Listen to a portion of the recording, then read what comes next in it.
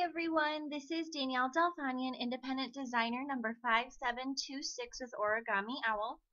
I just wanted to do a quick video for not only for my team, but for anyone who is looking for a method to remove the background on their photos. I had come across this really cool website called clippingmagic.com, and it makes it really easy to remove the backgrounds from your photos. So I'm going to go ahead and show you how to do that.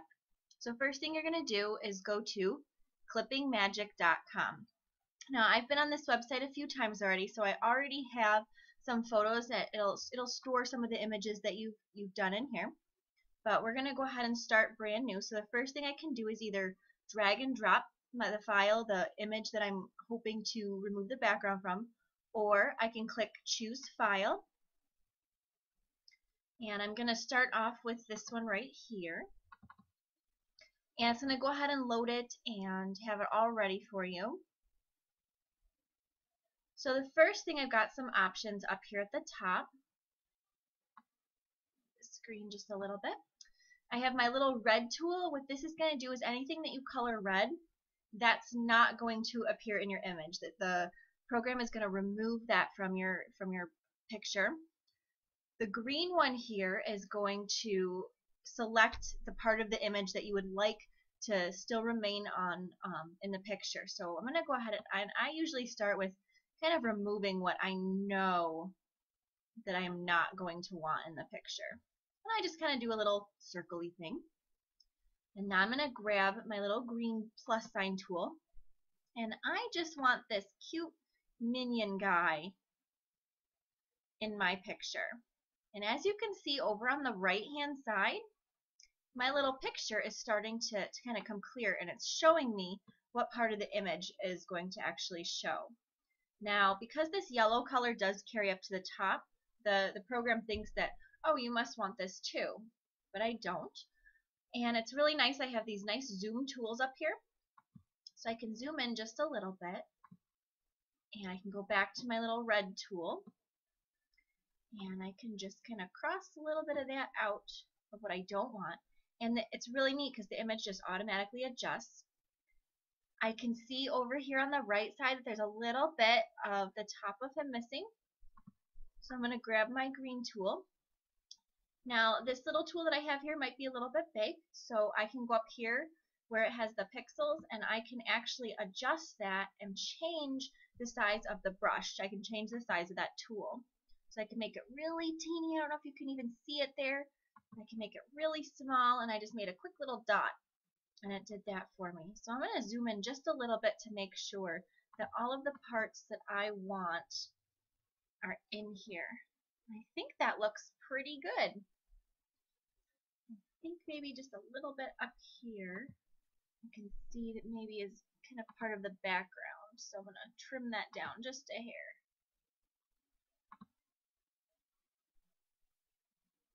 Otherwise, I think that looks pretty good. I'm going to zoom out.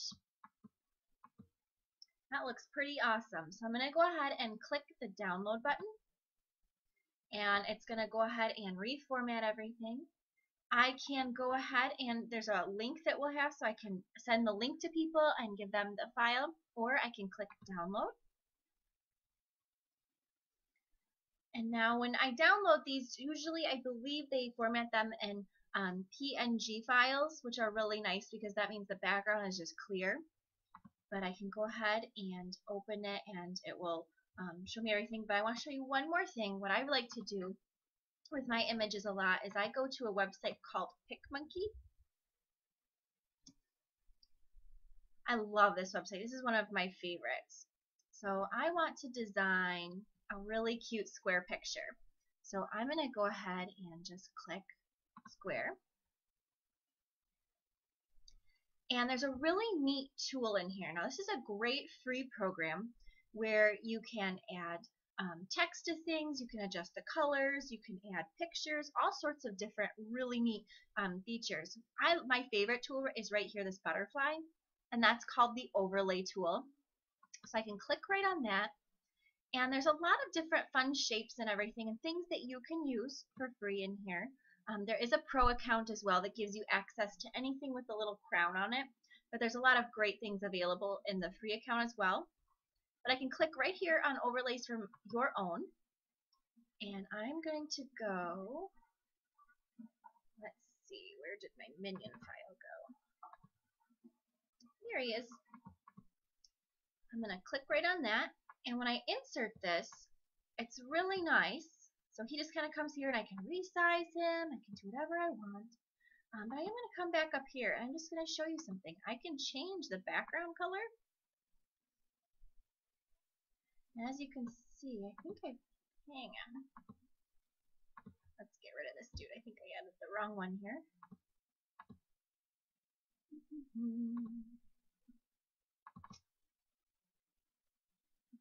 There we go. That's the one that I just edited. So now I can change my background color. And since I edited him in Clipping Magic, it took the background away, and so now he can just kind of float here. So let's see, Despicable Me colors, nice bright orange.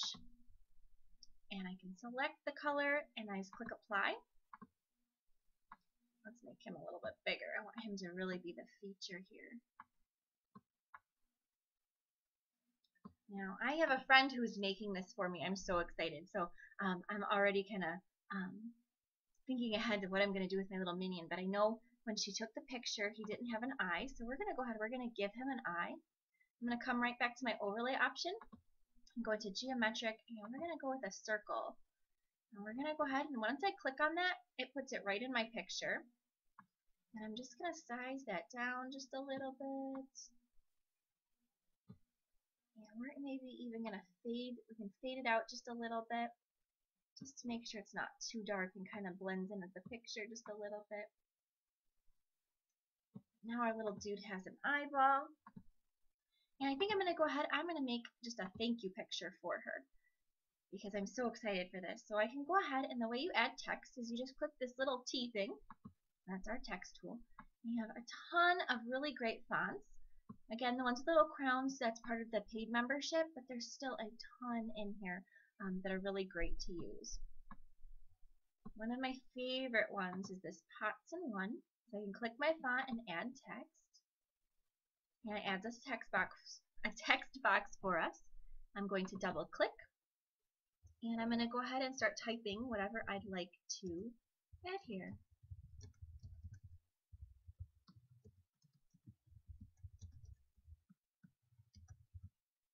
And then once I have my text there, I can highlight it.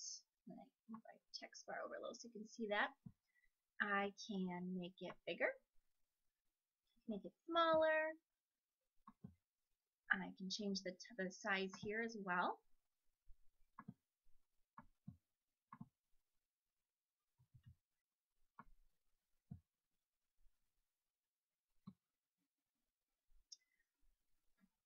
I can also go ahead and center all of the text, which is what I want to do. And I'm going to make that just a little bit bigger.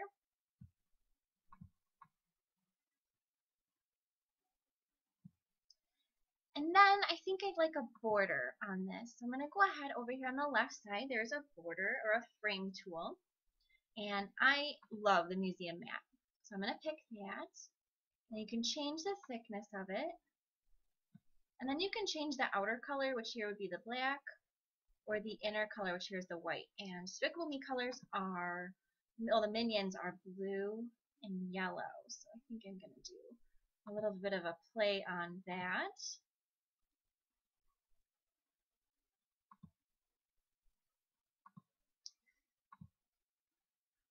And let me see if I can, and then we can go ahead and apply that. I think I like how that looks. And I really like how that's turned out so far, but I want to show you just one more thing. I'm going to show you one more thing with the overlays. So if I come into my little butterfly and I go into your own, I'm going to go back to that original image that I had selected that did have that big white square. Now, if you have an image that you haven't gone to Clipping Magic, you haven't taken the background out, there's a really neat tool in the overlay option. It has blend modes. And if you click over here and you click darken, it will actually take that background out. Now, if I were on a white background, the colors would be showing up normal, but because I did change the background, it's showing up as orange. But as you can kind of see, all these little different blend modes, they change how the picture looks. So some of them are really cool, some of them aren't exactly what I'm looking for. So I don't like this image, so I'm going to go ahead and just click on it. I can right click and click delete. But I'm going to go ahead and move this guy just a little bit and just kind of finish this up so I can send this off to Liz, since I'm so excited about my minion dude. And you know what? I'm going to go ahead, I want to make a couple more. So I can click on him. And I'm going to duplicate him. And I'm going to go one more. We'll put one more over here.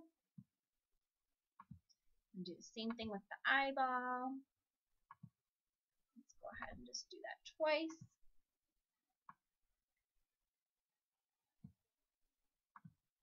And he'll be all sorts of adorable.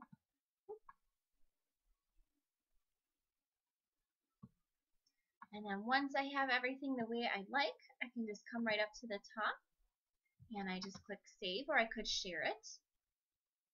You can change the different quality of your picture. I always like to save them as PNG files. That's just usually what I usually do. You can either choose to rename it kind of while your knuckle plexer there is loading, or you can do it after you do save to my computer.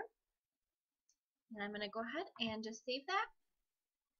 And now I have my finished, my masterpiece is saved. So that gives you a really quick overview of what you can do with clipping magic and what you can do with PicMonkey. So I will have more videos coming soon on how to use some more of these features, but I hope this helps you create some fantastic images. Thanks for watching. Bye.